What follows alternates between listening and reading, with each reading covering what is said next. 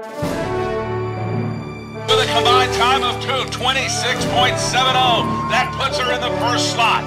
One racer to go from the top 30. It's the defending national champion, Keough from the University of Maine in Farmington. Here comes Keough. Halfway through, she is riding well. Staying on edge. Pointing it downhill. Can she do it back to back? Claire Gentili waits at the bottom. Will Keough have it up? Here comes Keough into the final three gates from the University of Maine, Farmington.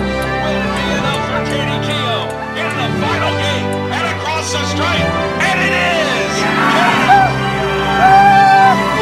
The 2012 USCSA Women's Snowboard Giant Slalom National Championship.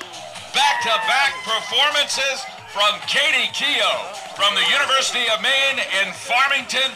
An incredible first run, an incredible second run, a combined time of 2:26.35. And now with great pleasure, it's my honor to present to you the 2012 USCSA Ladies National Champion in the women's snowboard event. Back-to-back from the University of Maine in Farmington. Let's hear it for Keough.